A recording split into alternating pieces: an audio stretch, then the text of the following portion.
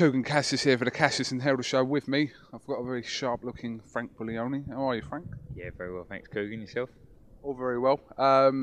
Obviously about 5 weeks and a bit out from your world title shot against Fedor CHUDINOV, but just going back to a few weeks ago at Wembley, you had a job to do against Castaneda, and you've done it in emphatic fashion, and you know that part of it's over now, so you can fully focus on obviously your camp ahead of the 26th of September.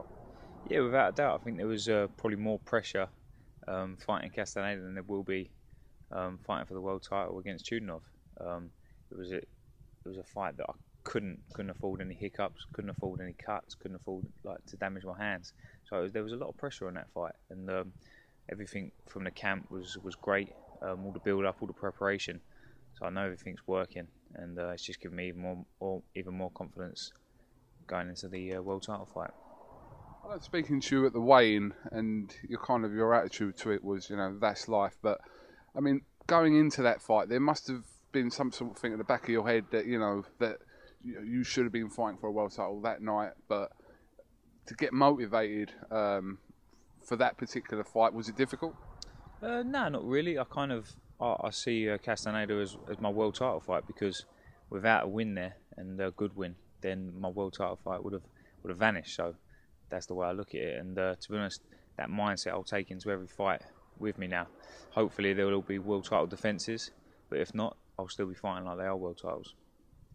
I mean, you haven't been pro for that long, but I suppose it's the nature of the game, and it's a cliche that these things in boxing happen, but until it happens to you, you don't really know how it feels. But now I suppose you may have to get used to these things as you progress in your career, that, you know, obviously things in boxing do happen like this.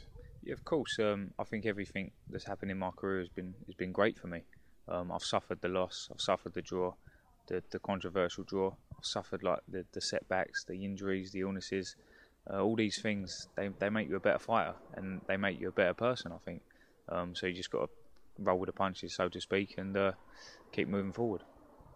Obviously, your camp leading up to the original proposed date for CHUDINOV, you're into a camp now. Is anything changing regards to the 26th of September, or is it just pretty much as it was, but obviously you're preparing yourself, you know, for that date instead?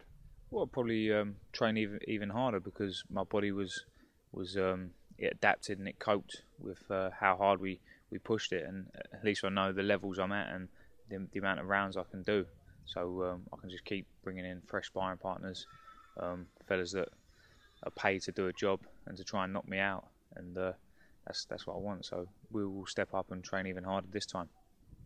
So since the original fight was announced at that press conference in London at the Landmark Hotel, the feeling you've got is that, are you being written off, do you feel? Hopefully, KUGAN. Hopefully, that's all I can say.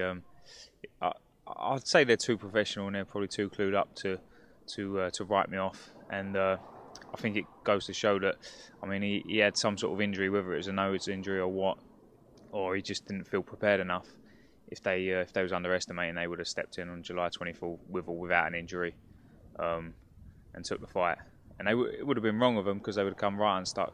But obviously they're coming in fully prepared, and that's what they need to be. I mean, fair play to Frank Warren. It was, you know, soon after your fight at Wembley Arena recently, the date almost was announced straight after your win. So, you know, they had a plan in motion that would happen, and it has happened relatively quickly. Yeah, well, obviously there was a lot of talks between my team and Frank Warren and CHUDINOV's team about getting the date rescheduled. So that was in the back of my mind as well.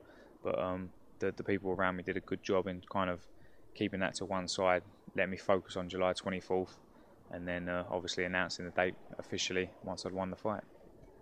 When the original, obviously, pull-out happened, did any part of you think that that's it, your shot was gone? No, I kind of I respect CHUDINOV and his camp, and I think when they say something, they're people of their word. So I had faith that the fight was going to be rescheduled, and let's be fair, he's probably looking at an easy voluntary defence. So why wouldn't he? Why wouldn't he take it? Obviously, someone who's waiting in the wings is obviously Lee Markham. Obviously, he was scheduled for the rematch with Lee Markham, and I'm sure at some point you'll in your opinion, want to put that record right. But you know, he's kind of playing the waiting game to see what's happened between you and Chudinov as well. Yeah, I mean, I said it before to you off camera. You can't really be too worried about what everyone else is doing.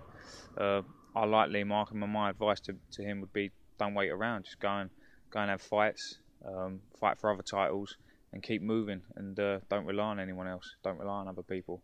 And that's certainly the attitude I take. I'll fight whoever's put in front of me, and just keep grabbing the opportunities as and when they come. Bill has been labelled man versus machine. Were you happy to be man and him to be machine? Well, listen, machines go wrong, don't they, Kugan? Man always, man conquers. Man rules machine. But regardless, whatever they want to call it, however they want to bill it, if they want to put man versus boy, I'm gladly be the boy. If they want to put David versus Goliath, it doesn't matter to me. I'm going to get in there and do a job, and all my training, it will speak for itself on the night. Now, I've just recently learned about the BUGLIONI Boxing Academy, which sounds very interesting. Do you want to tell us a little bit about that, Frank? Yeah, well, you probably see that I've still got a little bit of a tan on my Kugan. It's fading, but I've still got a little bit of a tan there. I was in the Forte village a couple of weeks ago, and I was running the BUGLIONI Boxing Academy, and it's a very good it's a good camp. So beginners and novices head over to the Forte village. They get a holiday, and they train alongside myself. Pascal Collins was there as well, and we was kind of doing 2 hours every day, just beginner coaching and sort of stepping up the levels. But there was one girl there in particular, Kazakhstan girl. She was 14 years old, and she could punch. So she might be the next Golovkin. I mentioned that to Billy Joe. He's got his own views on women in boxing also. But is this something, obviously, you're thinking about? I mean, you're very early on in your career still, but, you know, post-boxing, is that something, sort of the training element, something that you'd like to get into? Obviously, you know, you're under the guidance of some great trainers as it is, you know, Pascal, Steve Collins, etc. But is that something that you'd like to get into? Yeah, I think, well, boxing, it's a love and a passion of mine. So I think I'll always be involved. But to be honest, I'm not looking too far into the future. The opportunities such as the BUGLIONI Boxing Academy in the Forte Village is kind of a thing on the side that I can do in between fights to keep my mind occupied. But other than that, I'm solely focused on becoming a world champion and really sort of cementing my name in the boxing history.